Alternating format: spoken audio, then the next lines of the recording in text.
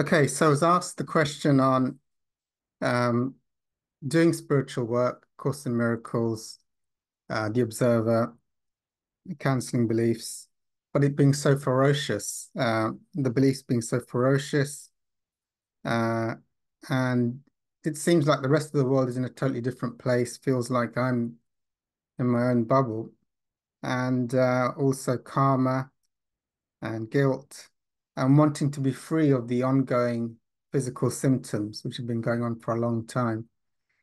So this is someone is an advanced student, has done the Course in Miracles, is doing Dr. Hawkins, The Observer, all of these things for a long time, and is getting up very, very heavy feelings, going on for extended periods of time.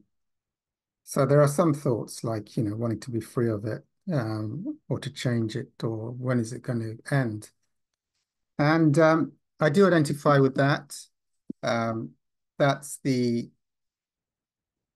So a few things to say on that. If you start, one of the things to remember and bear in mind is if you want to be an advanced student, what do I mean? Not better, but someone who wants to be free, either to get to an advanced spiritual state or the highest level of enlightenment in this lifetime. That commitment, say on average, I think Hawkins has said we have about 25 lifetimes. Uh, Probably spiritual students have had about 25 lifetimes on average. And if you really make a commitment to God to be free of your stuff, you may clear up to around 15 lifetimes of karma in one lifetime.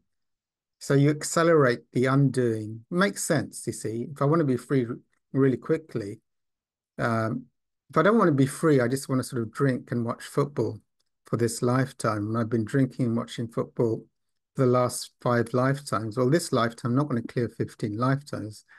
My intention for this lifetime is to watch football and drink beer. So probably I'll have to handle one lifetime of karma, a few difficult patches here and there. And I might, if I'm lucky, gain 5 points in consciousness, or I might go down, in consciousness. So average people are in their own world of maybe seemingly less drama than, and Hawkins would say, for example, look at the lives of saints. They have very heavy lifetimes, going through extreme dark patches and physical illnesses and all kinds of things. And that's because they're undoing lifetimes of karma and making huge spiritual progress in a lifetime. Now, in these past lifetimes, uh, a lot of these lifetime, well, of course, in the olden days, it was barbaric. You just kill people, rape people, slaughter people, kill your enemies. That's normal. So, and if you're really unlucky, you might have been a leader of the gang. You might be Genghis Khan or Adolf Hitler.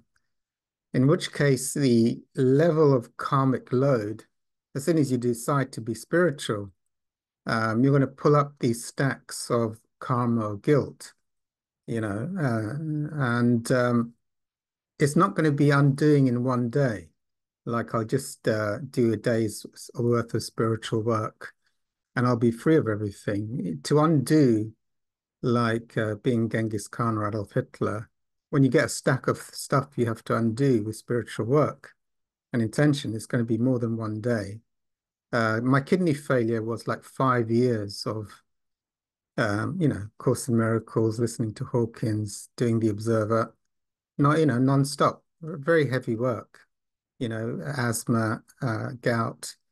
They all went within 5 years, but it's not like one day and they were gone. So that's, you just keep doing the spiritual work and you're undoing it. You're letting it run without, using addiction. While you're doing spiritual work, try not to drink alcohol, take drugs, eat too many donuts, go to sex orgies or whatever it is, because they will numb you out and mean you're not really making any spiritual progress. Also you're working on not indulging in resentments, fears, pride, and even as you do the Course in Miracles, not identifying or giving meaning to thoughts and and experience.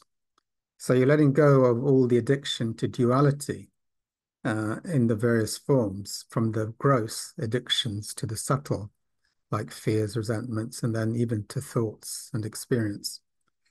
So it's going to be as you level up, you're going to also have to clear the stacks of karmas from past lifetimes.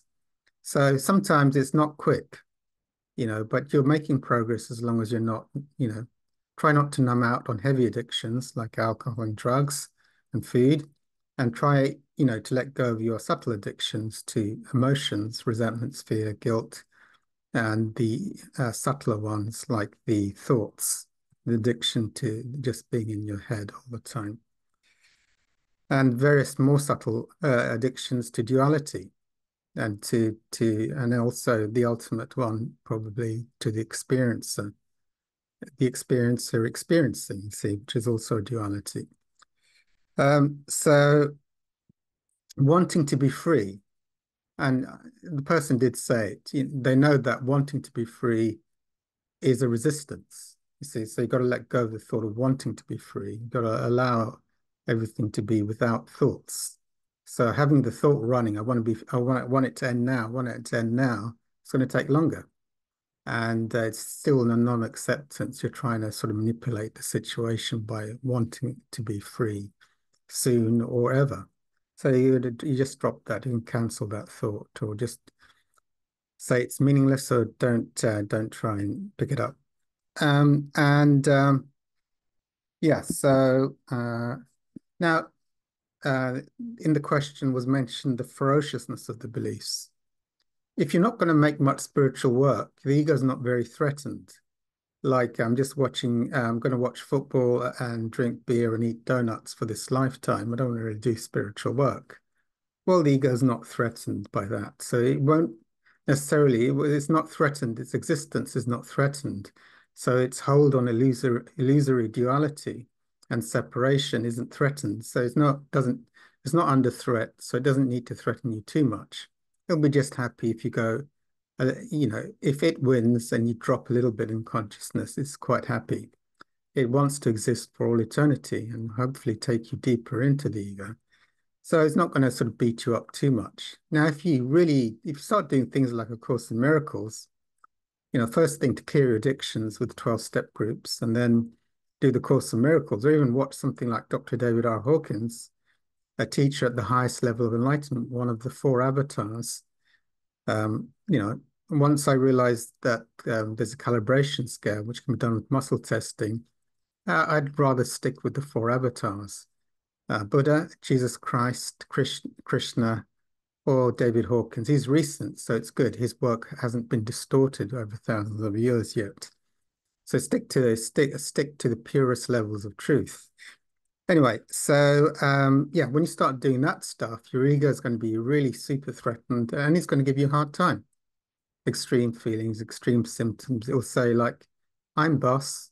Don't do this work. Back down. Just have a life of football and beer." So, and probably if you started watching football and beer, it would start giving you an easier time of things and let you off the hook for a little while until you're fully back in the ego. So that's why it gets ferocious. It actually doesn't, if you start to see the lives of the saints, as Hawkins would say, or the avatars, Buddha said was like his bones were being crushed. Jesus Christ sweat blood and tears in the Garden of Gethsemane. Yeah, these are the avatars. I mean, they're not saying like it was a walk in the park. I mean, you want to defeat the ego and the collective illusions of this world. It's not going to be a walk in the park. There are forces from your ego.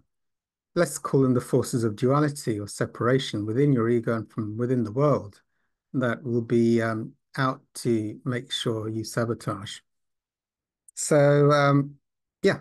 So I guess a positive frame is if you're having a really hard time doing spiritual work, it means you're making great progress, because you're really putting the ego under threat and allowing yourself to allow things without backing down into thinking and addiction and all those other payoffs of the ego. Okay, so I'll stop there.